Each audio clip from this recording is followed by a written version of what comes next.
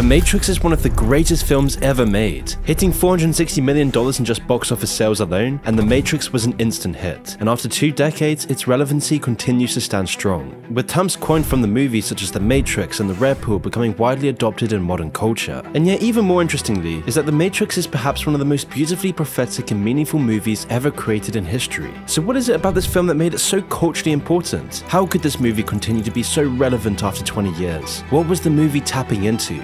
Well, this brings us on to the bedroom of a depressed, pasty software engineer, a nighttime hacker called Neo, who is slumped over in his trash-filled room, with the bleak film coloring resembling his nihilistic, empty, dull existence that Neo lives in. At the start of The Matrix, Neo is a nihilistic man. His corporate life and monotonous desk job makes Neo feel that his actions don't have any effect on reality. Small details in the film make this even clearer, with Neo's flat being numbered 101, a direct reference to George Orwell's book 1984. In Orwell's book, Room 101 was a torture room where people would be shown their greatest fears in order to mold them in the state's ideal image. And Neo's life is lived inside Room 101, where he is tortured by the routine and can't find any meaning in his life. So he seeks to find these answers through his double life as a hacker, but comes up empty every time. Whatever he does while locked inside the Matrix has no meaning. But one day this starts to change, when he wakes up to find a strange message on his monitor, with the message telling him that the quote Matrix has him and that he must follow the White Rabbit. It seems as though this could just be another hacker getting back at Neo. This could all just be a prank. But then the last thing the computer writes is knock knock Neo, just before somebody does exactly that on his door. And when Neo opens the door, he finds it's a group of people led by a man who wants to buy illicit information held on a storage device. Neo lets out a sigh of relief. This is business as usual, but after the purchase is complete, the group invites him out to the club, and right as he's about to refuse, Neo sees a white rabbit tattoo on the shoulder of one of the women. Realizing that this tattoo is part of the instructions sent by him on the computer, he accepts the invitation, knowing deep down that something is up. The decision to follow the White Rabbit is the first of many decisions in Neo's rejection of the Matrix, but he doesn't quite know this yet, and so when arriving at the club, Neo is approached by a woman named Trinity, who cryptically warns him of impending danger. Neo recognizes her name as a fellow computer hacker, however she says that was all a long time ago. Trinity then talks to Neo about his general dissatisfaction with life, as she knows that Neo is aimless and tormented by a lack of meaning in his life. She knows that nihilism has sucked his soul, so she promises him that there will be an answer. Cut to the next scene and we see Neo waking up late for work and proceeding to get chewed out by his boss. But in the back of Neo's mind are questions. Was following the White Rabbit just a dream? Who was Trinity? All while Neo continues his droney, hollowed out existence, living like human cattle in an artificial box with artificial lighting, trapped inside a spiritual cage with all the other droogs. The crushing weight of his sterile existence makes Neo even more curious about the White Rabbit. It's a glimpse of something different, and just as Neo continues to stay stuck behind his cubicle, he is then struck by a call from a man named Morpheus. They're coming for you, Neo, and I don't know what they're going to do.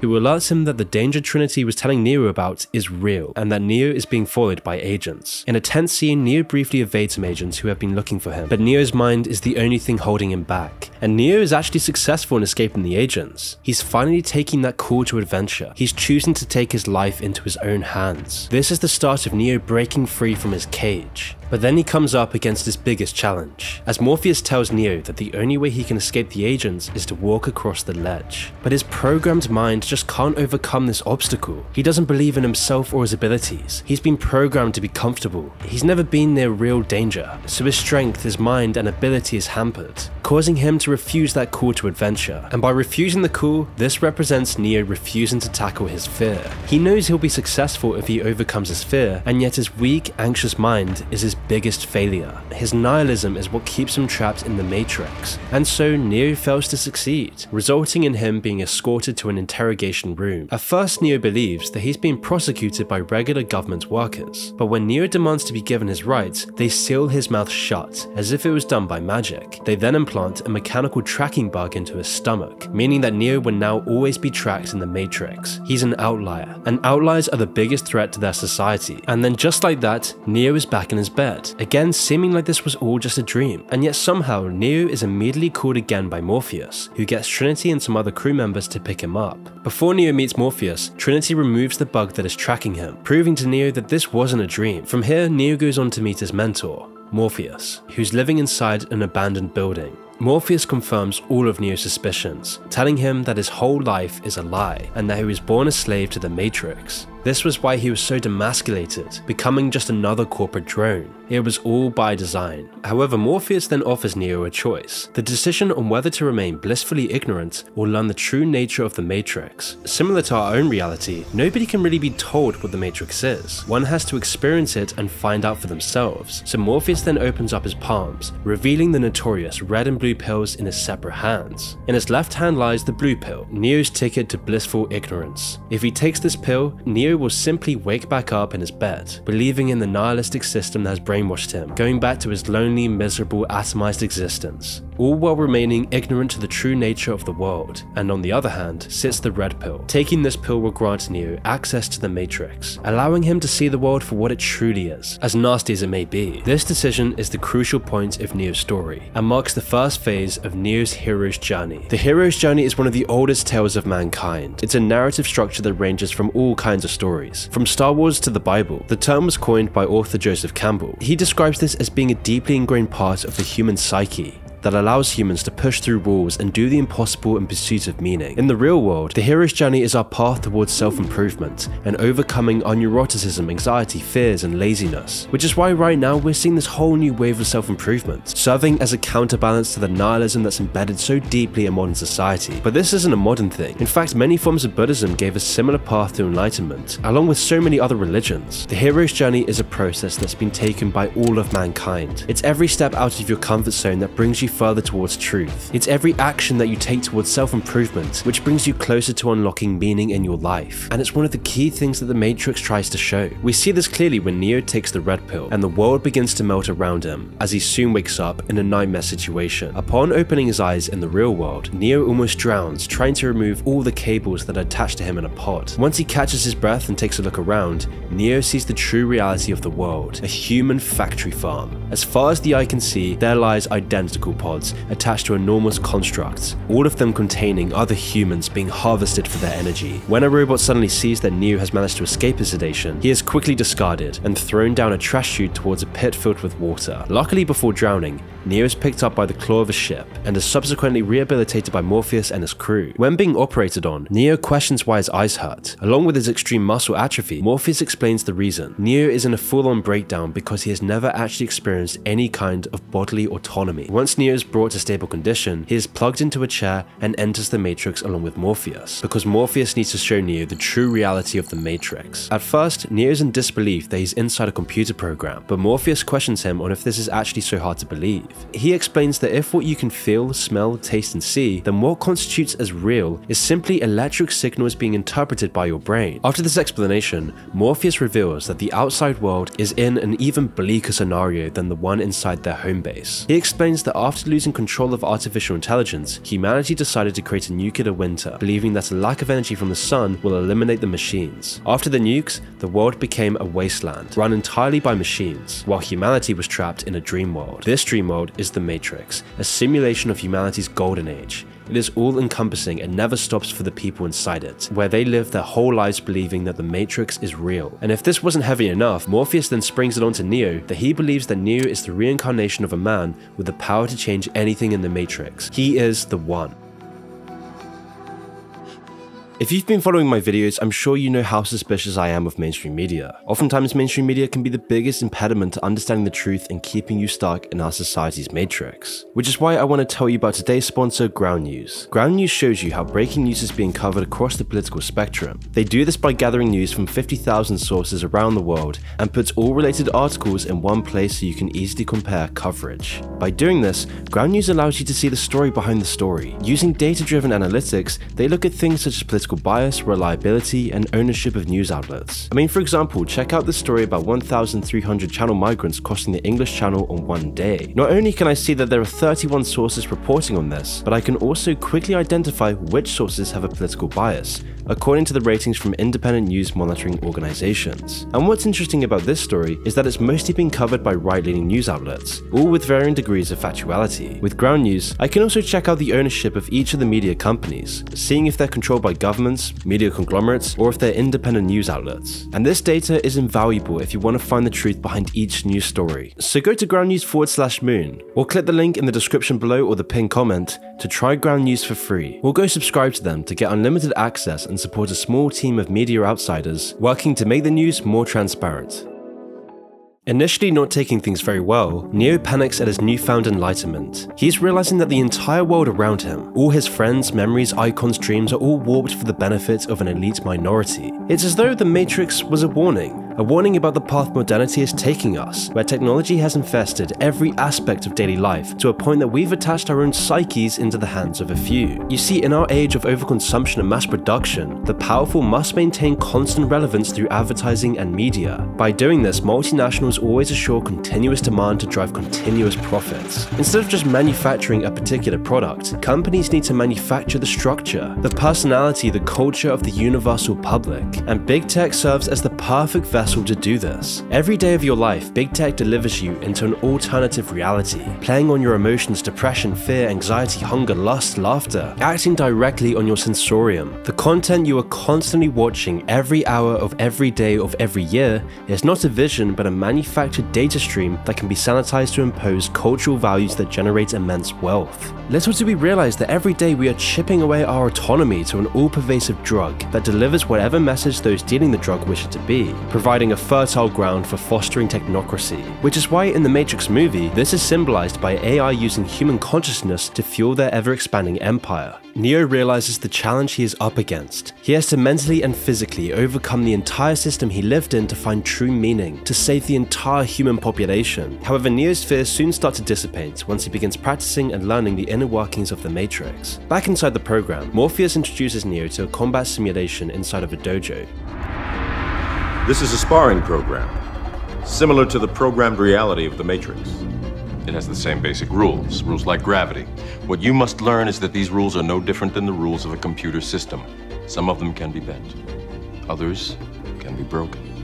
Using a computer algorithm, Neo is able to completely understand the intricacies of Kung Fu, despite having never done so before. So Neo and Morpheus begin fighting. At the start, Morpheus is dominating. He seems unstoppable, he's flying across the room. And so when Morpheus asks why Neo lost, Neo explains that Morpheus is just too fast. But he counters this by saying that the fighting ability has nothing to do with their muscles. Cluing Neo in, Morpheus implies that Neo doesn't even need to breathe in air when inside the Matrix. So upon hearing this, Neo is able to overtake Morpheus during the second fight. He understands that the whole game is mental. If he can overcome the mental barriers inside of his mind, he can win anything. And by doing this, he stuns the whole crew watching the ordeal. This is all part of the trials and tribulations that Campo identified in the hero's journey. It's the mental game that serves as the greatest barrier to success. This is the step that Campo describes as the training and tribulations in his work. This step happens once the hero has entered into the unknown and serves as their introduction into the new world. For Neo, this is quite literal. The skills he will need are taught to him after he first exits the Matrix and goes back inside to train with Morpheus. Neo's teachings also bring Neo closer to the truth. The more he learns about the real world and the Matrix that he lived in, the more he experiences both of them and the further he is pushed towards the truth.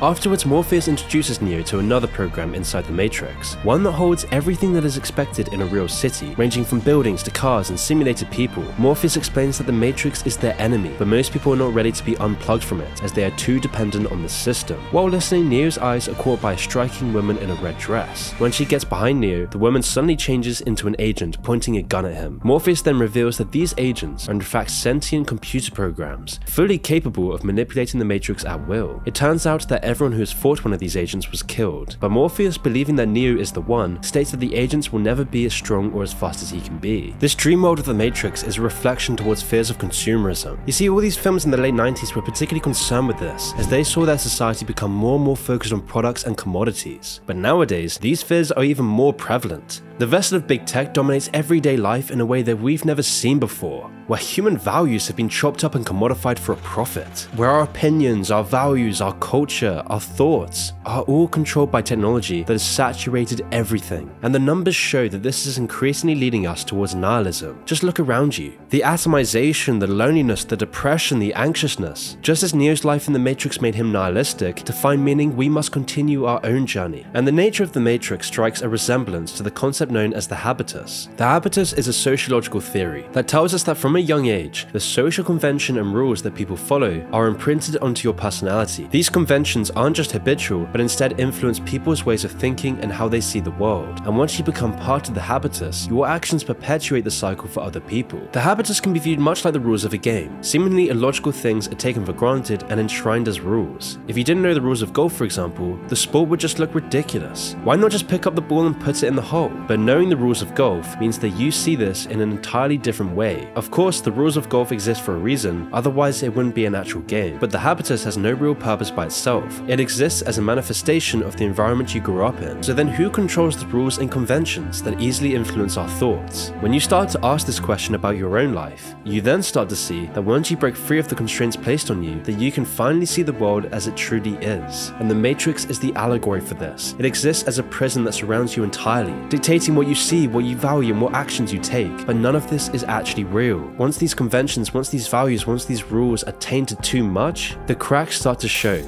And in the Matrix, the cracks show when Neo breaks free. This is Neo's journey, breaking free from the constraints of falsehood. It's only through his self-improvement and search for the truth that he can finally find meaning. It's during the time of Neo's training in the Matrix that we're introduced to the character of Cypher. From the very first conversation, Cypher complains that he should have just taken that blue pill and begins questioning the credibility of Neo's journey altogether. We then transition to the reveal of Cypher's endgame, while he's dining in a restaurant inside of the Matrix, being joined by Agent Smith. Willing to sell out his whole crew, Cypher requests to be put back inside the Matrix. Of course, not without benefits. In return, he wants to be a rich, famous actor who doesn't remember anything about the real world. Here, Cypher's entire character is summarized as he states the line, "Ignorance is bliss." Meanwhile, Neo, Morpheus, and some other members of the crew enter the Matrix to meet an important figure called the Oracle. Upon arrival, Neo sees a group of children who are all doing seemingly impossible things. A few are manipulating objects like bubbles and blocks using their minds, and one child even manages to bend a spoon right in front of Neo. Neo takes an interest in the child, who explains that trying to bend the spoon is impossible. One has to realize that there is no spoon. They have to use their mind to overcome impossible obstacles. Once Neo hears this, he looks at the spoon and is able to easily bend it with his mind, just before he's quickly called off to see the Oracle. This spoon bending scene is important as it establishes the way out of the Matrix. As you start to realize that everything in your life is determined by your mindset, your life really begins to change. And the change of mindset isn't only an internal change, but also an external one. The way you see the world actually changes it around you. In an abstract sense, we all create our own realities through our experiences. The world is only made up of the data that our senses give us, and it's up to us to fill in the rest. In the movie, this is made literal. Neo can bend the spoon because he knows and accepts the truth that it's simply a figment of the Matrix, and in doing so, this puts him forward on his hero's journey. But because Neo hasn't fully accepted his journey, or fully understood the fact that he is the chosen one, the Oracle doesn't have good news for him, as she states that he really isn't the one. And once Neo is down receiving this bad news, Neo then gets a case of deja vu after watching a black cat repeat its movements. As soon as he says this indicates to the crew that there has been a glitch in the Matrix. It turns out that this whole visit was just a trap set up with the help of Cypher, and things start to go downhill from here, as Morpheus is then caught by Agent Smith, and the rest of the group flees to a nearby garage. As it's revealed that Cypher has backstabbed all of them, he then goes on to kill many of his crew, but is stopped right before he can kill the chosen one, Neo. This too is part of the hero's journey. Campbell shows that one of the key steps in your hero's journey is facing someone who wants to bring you back to where you started, and in the Matrix, Cypher represents this. He's the guys you know who want to bring you down. He's the other crab in the bucket. People don't want you to succeed. They don't want you to escape the Matrix surrounding you, because if you do, it shines a bad light on them. They know their flaws. They know their mindset is weak. Cypher's failed sabotage demonstrates the futility of the desire to go back to ignorance, and this is true for both our reality and the Matrix. Once the truth is uncovered, there's no going back. Which brings us on to one of the most interesting scenes in the movie, a dialogue between Morpheus and Agent Smith. Two equals and opposite sides of an extensive conflict between man and AI. Smith equates humanity to a virus, one that spreads exponentially while devouring all the resources in their way. And from the perspective of a machine, he isn't entirely wrong. Smith then clears his subordinates from the room and further levels with Morpheus. It turns out Smith hates the Matrix just as much as Morpheus, yet for very different reasons. Smith views himself as above it. Agent Smith represents the elite. He's the one who creates the Matrix. He hates the people inside of it. The people inside of it are the only ones force feeding his life force, and yet he can't help but despise these people who live in blissful ignorance of the horrible world around them. They have no idea what the truth is. They don't know the darkness of the real world. And by accessing the secrets that Morpheus holds, this will allow Agent Smith to completely destroy the last remaining bastion of humanity in the outside world, a place called Zion. But before Smith can extract this information, Neo and Trinity storm the building with multiple firearms, rescuing Morpheus in the process. The trio make their escape through a phone booth as Morpheus exits the Matrix along with Trinity, but not before witnessing Agent Smith at the last second, leaving him alone with Neo. The two begin fighting, but Neo isn't able to keep up with Smith, and is eventually shot dead. Back on the ship with Morpheus and Trinity, they watch Neo as all of this happens. Devastated, Trinity whispers into Neo's ear that she would fall in love with a dead man, and that he is the one. As she kisses Neo, he is thunderously resurrected, almost in a biblical sense. This scene again is just another phase of the hero's journey, the point of deepest despair. It seems like all is lost as Neo lies unconscious, but when Neo makes the choice to save Morpheus, he begins the final steps towards his journey. His death and rebirth are literal, but they're also metaphorical. Mr. Anderson, the person with no purpose, the person who's nihilistic, the person who's self-hating, self-wallowing, living an atomized, transient, lonely life in a dystopian megacity, is gone. However, Neo is born. This sequence and what follows next is the conclusion of Neo's journey, where he faces his harshest challenge yet as he journeys into the government building to rescue Morpheus. In doing so, he becomes the one. He conquers his mind, and by doing so, Neo fulfills his hero's journey. He finally finds meaning in life. Neo defeats the nihilism surrounding him by accepting the truth around the world. And from Neo's perspective, everything around him is now computer code. He effortlessly flies into Agent Smith, obliterating him and causing his colleagues to run away. Once all said and done, Neo exits the Matrix and detonates an EMP, securing the safety of his operation space back in the real world. The film then ends with Neo talking on a payphone, speaking directly to the audience. Neo sends a warning that he is going to expose the truth of what's really out there, and he proceeds to fly straight up in the sky as the film cuts to black. This end scene is an allegory of escaping nihilism. Through rejecting our fractured habitus and the false values of the virtual world, one can find meaning in reality. Among many, these consumerist forces we find today are distractions that drive people away from the truth. But with self-improvement and your own hero's journey, it's possible to escape the clutches of your own matrix. In the film, the bullets that would have killed Neo before simply stop in midair. In the same way, the things that seem like problems in the virtual world cease to matter when you stop focusing on them and pay attention to the real ones. This whole end scene is supposed to highlight the true power of overcoming our own mind, our own self-destructive thoughts, and our own self-limiting beliefs. By defeating his anxieties,